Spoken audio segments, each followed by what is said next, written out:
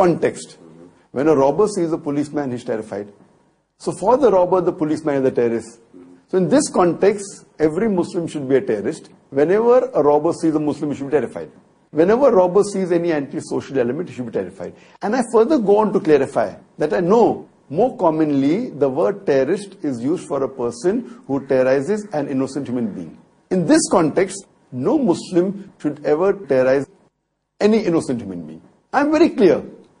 I have to tell the press that she has excluded me from entering UK because I said that no Muslim should even terrorize a single innocent human being. I go to the press and say that she has banned me, she has excluded me from UK because she objected on my one sentence that I said no Muslim should even terrorize a single innocent human being.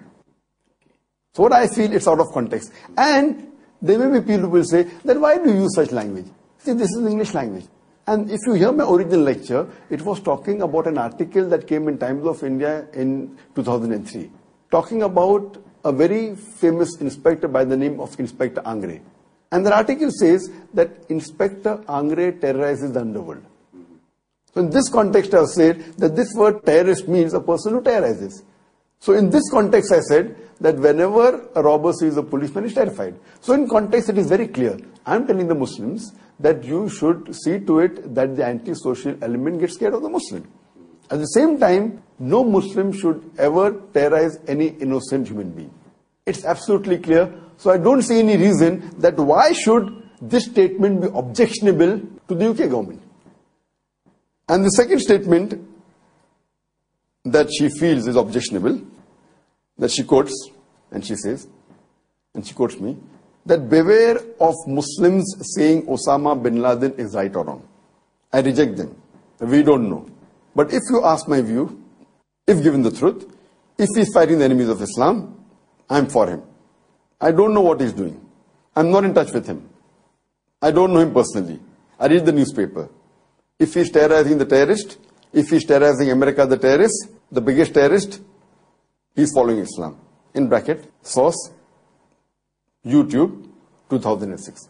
When I read this statement which had come earlier in the UK press, I immediately went to the YouTube and I saw, and I realized that this lecture of mine was not given in 2006, it was given in 1996.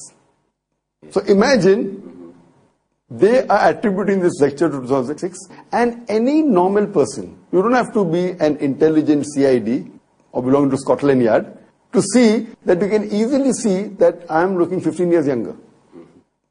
And there you can see my physique and you can see my face. They can easily judge that it's an old video. And this was given in Singapore. And I've never been to Singapore in 2006. This lecture of mine was a lecture given in Singapore in 1996.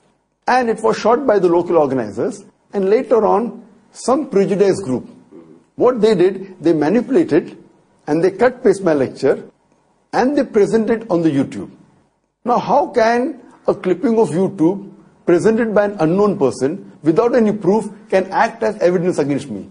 What I say, this clip is manipulated, and irrespective whether it's manipulated or not, this statement of mine that they're shown on YouTube was not given in 2006. It was given in 1996, which was 5 years before 9/11 attack. So how can they attribute this statement? And if you read in context, if this has been mentioned 5 years before, in no way can you attribute this statement to 9/11. And that is the explanation I gave in the press release, that this was manipulated. And this can never be as an evidence.